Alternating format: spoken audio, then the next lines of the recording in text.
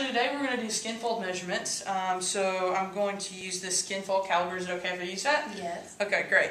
So what the skin fold measurements does, it helps us determine your body composition. So the first site that I'm going to look at is the abdomen. So actually you want to raise your shirt. We're going to go 2 centimeters away from the belly button and mark that. And then we're going to do a vertical fold, all on the right side of the body. A vertical fold.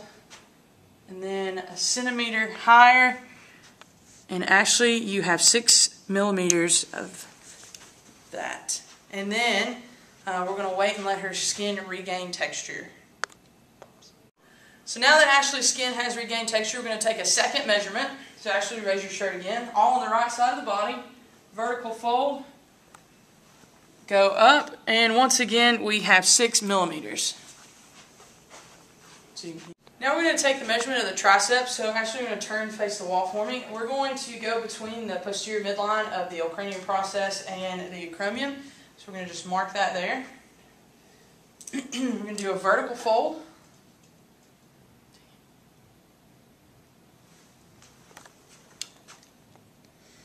And here I get 8 millimeters. So now we're going to take a second measurement after her skin has regained texture. So we take a second measurement.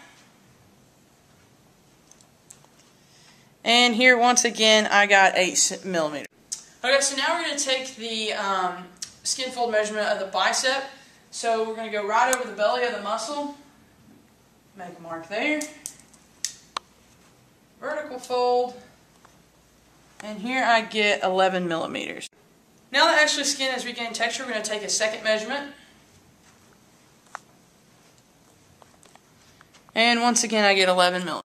Now we're going to take the skin fold measurement of the pecs. So actually you're going to hold your shirt like that. We're going to go between the midline of the auxiliary, between a third of the way of the auxiliary line and the nipple. We're going to mark that.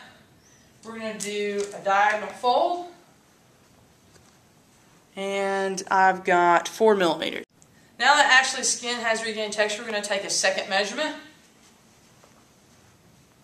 And the second measurement I get is 4 millimeters. So now we're going to take the medial calf skin fold measurement. So actually I'm going to put your right foot on the step there.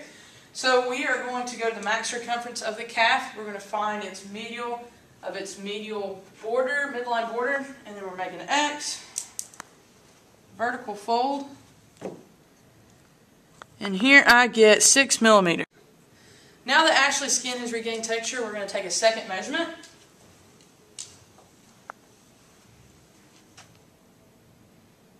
And once again, I get 6 millimeters. Now we're going to take the skin fold measurement of the mid-axillary.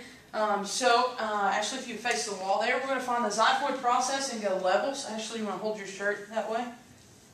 There you go. And we'll make an X right here. It's going to be a vertical fold. And here I get 3 millimeters. So now that Ashley's skin has regained texture, we're going to take a second measurement.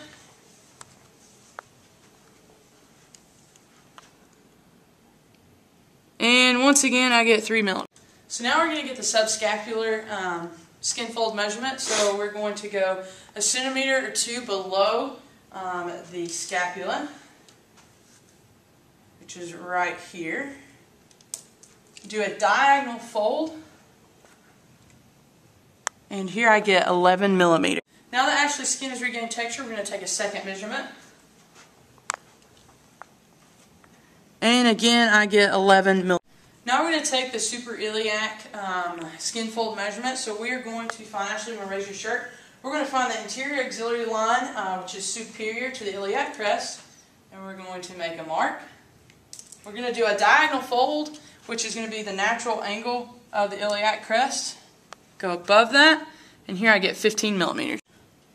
Now that Ashley's skin has regained texture, we're going to take a second measurement.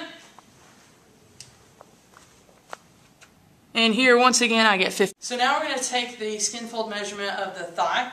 So we're going to go midline between the proximal border of the patella and between the inguinal crease, which will be right here.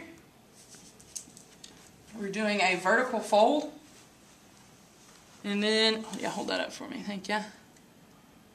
And here I get 14 millimeters.